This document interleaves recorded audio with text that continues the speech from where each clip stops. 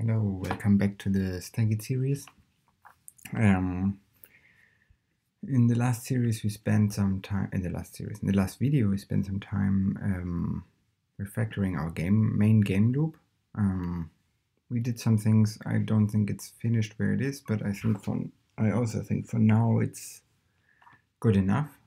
Technically, we can now run two AIs duking it out against each other. And this is maybe what we're going to do in this rather short video. In between, I thought about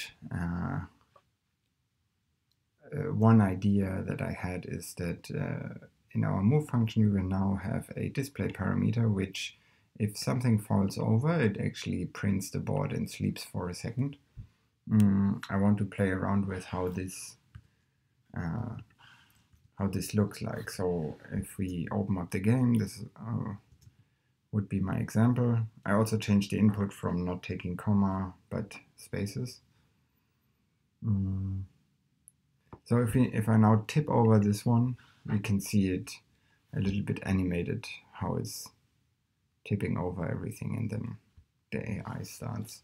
So not sure this is really good. I will leave it for now. So here we can see, I changed it to 30 seconds. Or let's wait this one time.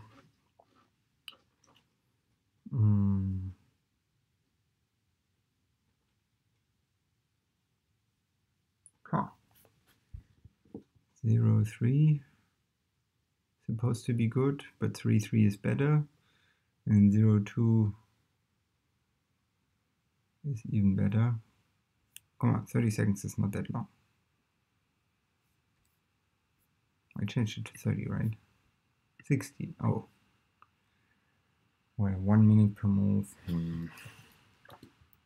Okay, when they do get out, they get 35 seconds each. That felt kind of a reasonable amount of time. Yeah, so it didn't manage to finish this one. So it's 0. Because now if it also plays here, I guess. No, it would play 0-2 again. And then top it over. To build 2 4s over here? I'm not sure. Anyway, we were gonna let them duke it out on a 4x4 field, and then new 4-4. Interesting. That's me. I just needed it for this board. This was actually a 3.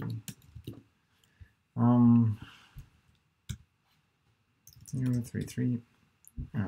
New 4-4. This is better. Set 1 in Monte Carlo Tree Search. And both of them get 35 seconds each. Now let's see if this is somehow gonna be interesting or not. So far Monte Carlo Tree Search has had a couple of interesting moves where it moved on the side of the board rather than the middle as the beginning move, but that was in a much smaller field. So here it's probably gonna get roughly equal, I would assume.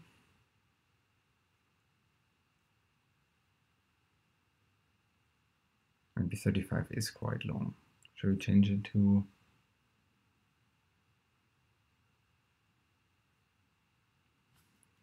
interesting?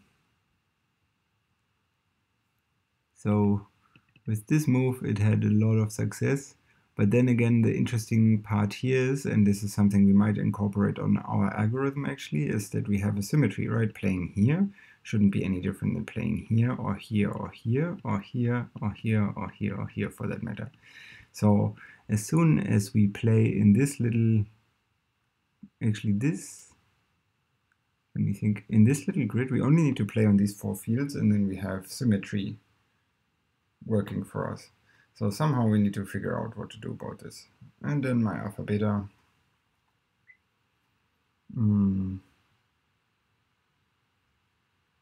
Moves to 2-2. Because playing in the middle is this one I also wanted to change back. Let me immediately change this because maybe we need to do a restart or something. but I want to not increment this by 2. Get best move depth, get best move time. Here, I only want to increment this by 1. I shouldn't do this. This is slightly dumb.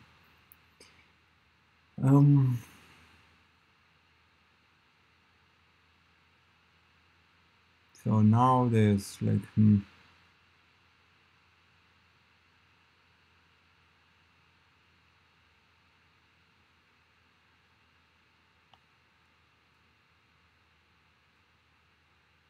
not so much to comment yet. I think my algorithm will my algorithm, both of them is what I wrote, but AlphaBeta is probably going to look to conquer the center by also placing a 3 here.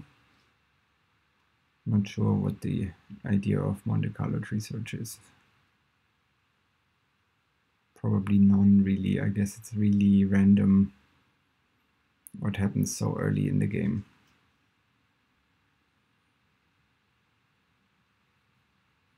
Although AlphaBeta thinks it's gonna be behind.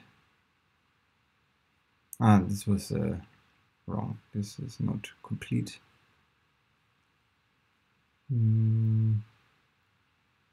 Okay, I mean, I still consider this to be roughly random.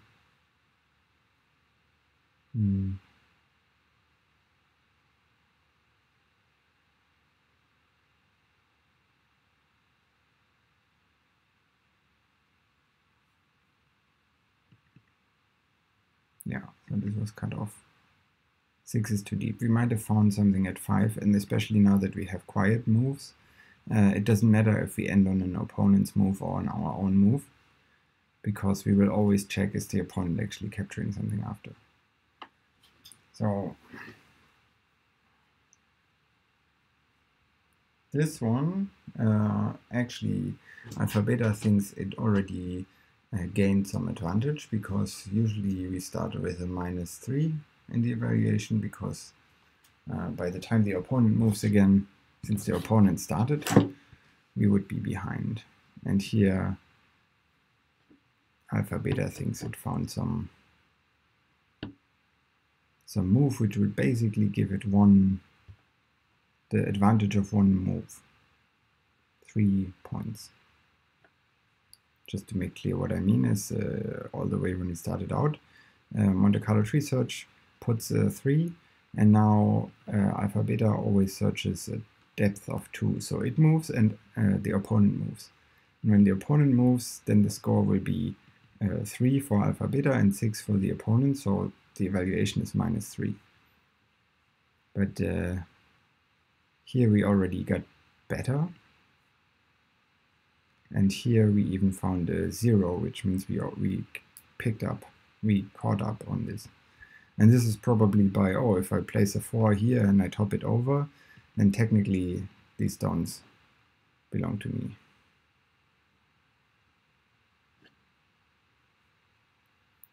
Monte Carlo Tree Search is pretty happy with this move. This was 1-3, 1-3. While AlphaBeta also thinks this was, well, still considers it to be better than before itself.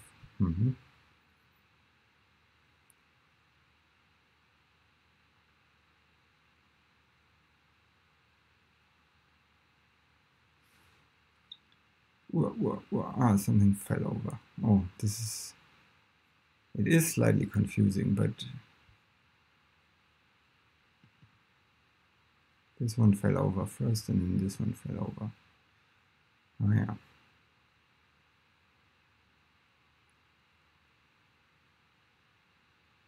We should print a board before it falls over. 2, otherwise it's hard to see. So what does Monte Carlo do here? I think pushing this over is not the worst idea, but no, it plays into the corner, because it knows it has dominance over those 2 fields, I guess.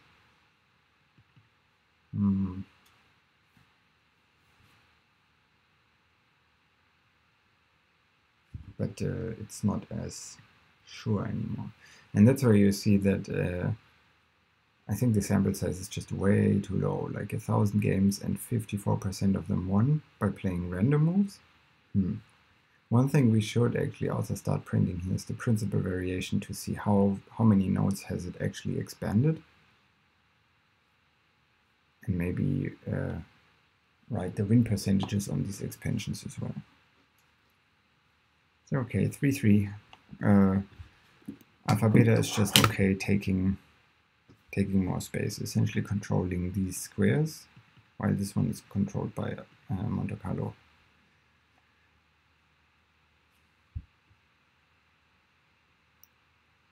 It's pretty hard now to do anything, because if you want to attack, maybe you have to attack here. Yeah, exactly. Because if you try to attack here, then he would put a 4 here, and you cannot make this a 4, otherwise he will capture this. But by putting a 4 here, or forcing this one to capture,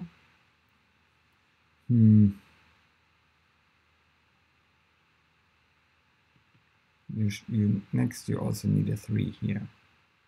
Then you force him to capture, he will make a 4 and a 4. Yeah, it doesn't work. I don't know. I think, and AlphaBeta agrees that it's ahead.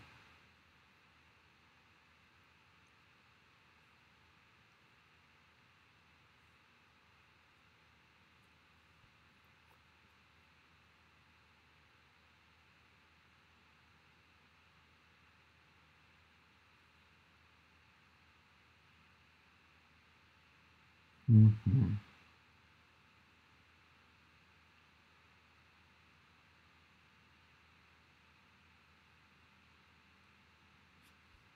3-2. Now you tip this over, and then there's a 4 and a 4 here. I'm not so sure how this helps. Yeah, I think this game is technically won. Now, we should actually run a couple of experiments. So this is nice on a 4x4 field, like especially AlphaBeta still can search to a depth of 5 or 6 or something. But what if we make this a 10x10 grid? Then AlphaBeta would search maybe depth of 3 or something. Yeah, something topped over. I think topping over is actually more confusing as an animation. It's maybe nice if you play as a player, but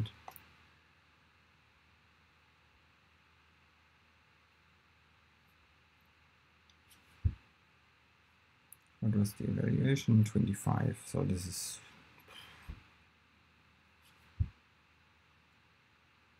3, and then 8, 10, 25. This must be the whole board, no? Yeah, even Monte Carlo now agrees that it loses in the majority of cases.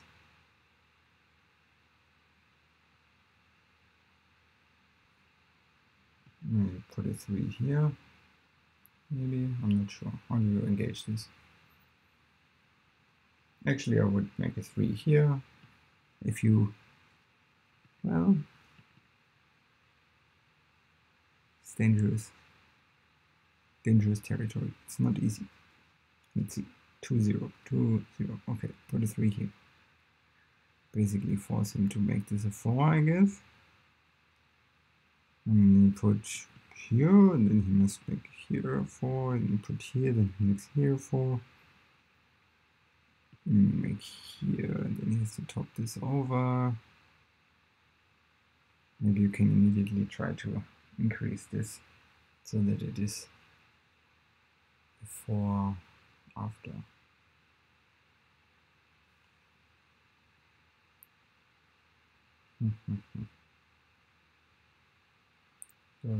I think 0, 3. 0, 3. Yeah, whatever, right?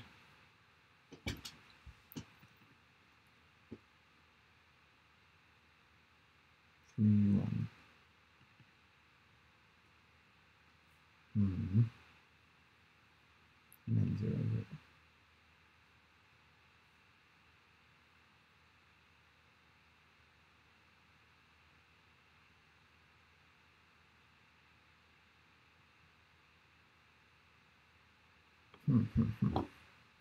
But even after 8 moves, there's still no win, which is surprising. Because what's left? Play here.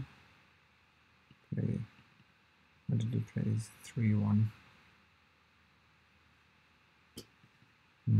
Interesting. 0-1.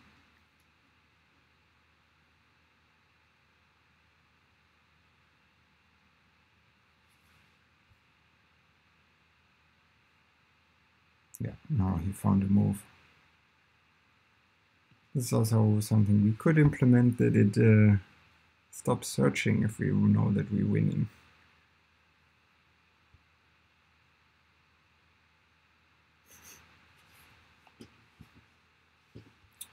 2-1. That gives me everything here. And he can play here, I don't know.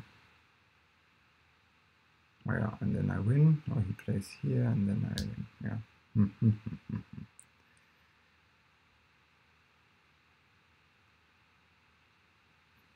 Controlling the sender. Yeah, we don't need to watch this finish up. Like, can move here, then the next one is topping it over and winning, can play here, then this becomes a 4-3-1. And then he throws this over, gets this, and the next one gets this. So, yeah.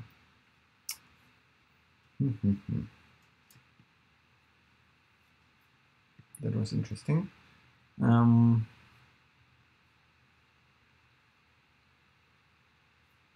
Okay. Battle of the Giants. I'm gonna end this video here, and then in the next video I'm just torn. So there's many things I want to do. I want to replace this board with a NumPy board. This may be a bigger change. We can improve our Monte Carlo Tree Search to show the principal variation. That's maybe a smaller change that we could put at the end of this video. Oh no, we should make a separate video as well. But then I want to make maybe a front end so we can put this in the browser, then we can play online. This would be nice too.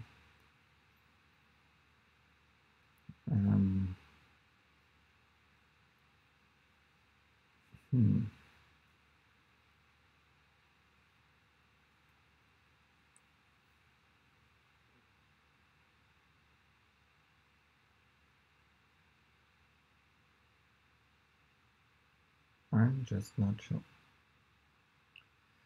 Yeah, I will end this video here. Maybe I'm going to make a short video after on adding the principal variation to Monte Carlo Tree Search.